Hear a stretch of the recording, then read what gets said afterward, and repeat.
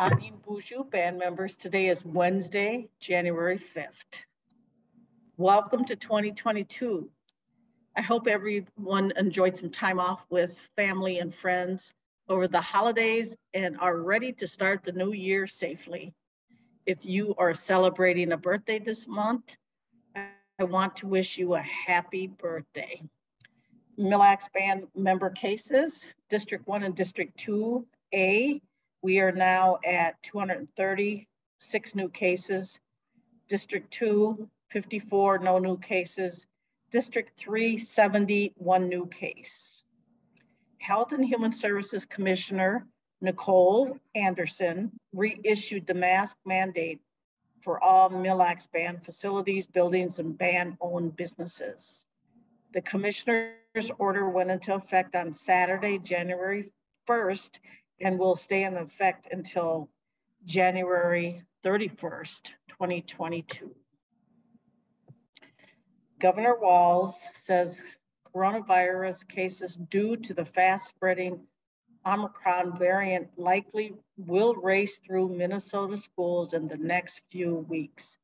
Walz said that modeling by the Mayo Clinic predicts a spike peaking around the third week of January. Here is some alarming news. According to a publication from 24/7 Wall Street, the Minneapolis-St. Paul Bloomington metropolitan area is reported as being above the national average of COVID-19 cases. A total of 764 COVID-19 cases have been reported to date. Adjusted for population, there have been 17,674 reported infections for every 100,000 people in the area. This is above the national rate of 16,200 cases per 100,000 people.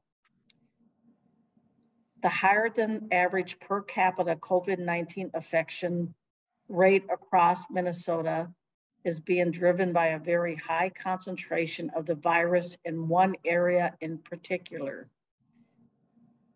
And guess what? That is the Mille Lacs County. And that's pretty sad that the highest concentration is here in Mille Lacs County. Mille Lacs County has the most COVID-19 cases per capita in the state of Minnesota. So far, there has been a total of 5,794 infections in Mille Lacs County, or 22,520 for every 100,000 people.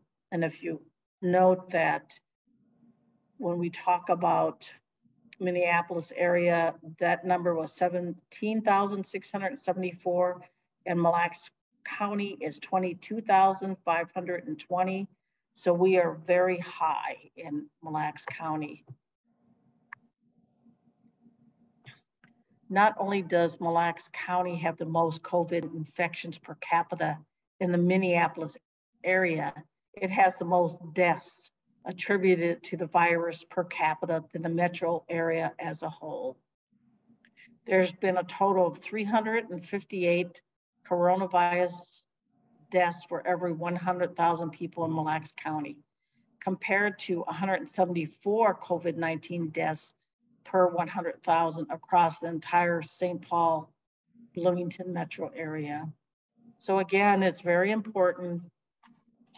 Please be diligent about wearing a mask in public spaces, even if you are vaccinated. And of course, if you're not vaccinated, please consider getting the vaccine. Angie Bamadizing has released the new updated training courses catalog for January. There's a lot of information, and if you're interested on any of these listed, please call Karen at 320-362-4139. And of course, the link is always on Facebook, which includes the full course catalog. So here are some of the courses: the Homeowners Assistance Fund, Pandemic Emergency Assistance Funds, COVID Emergency Rental Assistance, classes offered at Pine Tech and Community College, adult basic education, career readiness, job skills, financial skills for families, wellness, American Red Cross, CPR, first aid, AED, NORCAN training. Weaving the understanding of ACEs, historical trauma and resilience for healing in Indigenous communities, weaving resilience, mending broken hearts, parenting, fatherhood and motherhood is sacred. And there are more. So again, please look at the full course catalog on Facebook. There is a request from our Public Works Department, and because of the heavy snows, that there are some of your solid waste cans that are being buried in the snowbanks, and it makes it difficult for our Public Works staff to get your cans, and this also creates a safety concern for the drivers. So please, if your can is stuck in the snow, please dig them out. This will help keep the drivers on schedule to ensure that all trash is collected in a timely manner.